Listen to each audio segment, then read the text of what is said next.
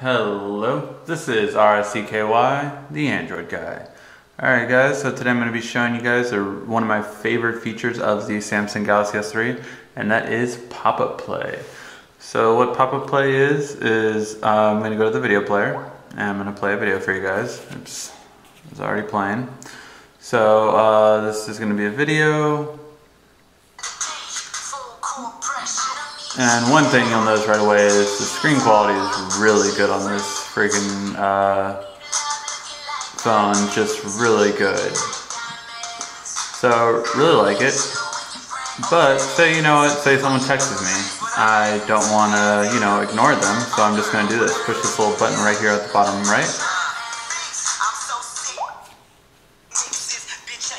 And now I have this up here. I can go check on my messages, go see exactly what they're texting me and everything. And yeah, I'm gonna cover my number, of course. But yeah, so you can see, you can actually text, right back while that video is still going, and again, move it around. So it's really nice for that purpose. And you can just go home. And again, anything you're doing does not affect this. If you wanted to close this video, you can actually hold it down and push that red button right there, and that will close it.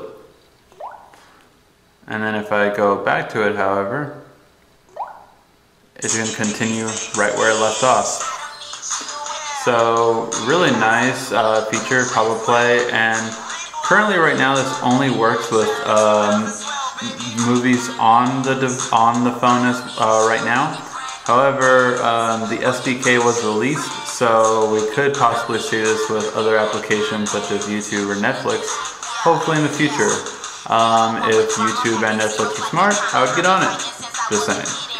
Alright guys, if you have any questions about pop-up play, feel free to ask. This has been RSCKY, the Android guy.